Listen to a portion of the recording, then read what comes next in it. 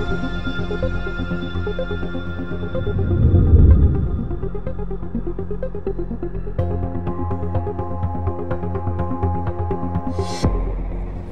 morning. I'm here at HFA in Vienna 2018 and I've just presented the results of the CRT Survey II comparing patients upgraded to CRT compared to those receiving de novo.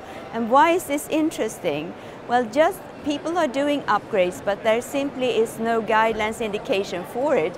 The class 2B, level of evidence B, meaning that you may consider it, but not that you should do it. Yet, about 1/4 of all CRT recipients 10 years ago when we did the first survey and now with the new survey are upgrades. And what we showed is that such patients are older, they are sicker, worse heart failure condition, they're more often pacemaker dependent, and they have a worse heart failure disease condition in terms of functional class, in terms of renal function, more atrial fibrillation, and higher NT-proBNP.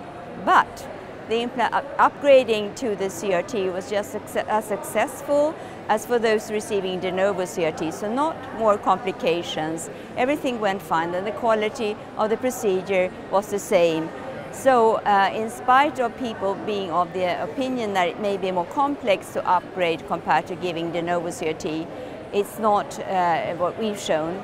And our results does indicate that because people do this in about 1/4 of the cases, we must have a trial that looks at upgrading in particular, and there is one such ongoing, the Budapest, which compares patients being upgraded to a CRT compared to not being upgraded to CRT. So we look forward to those results.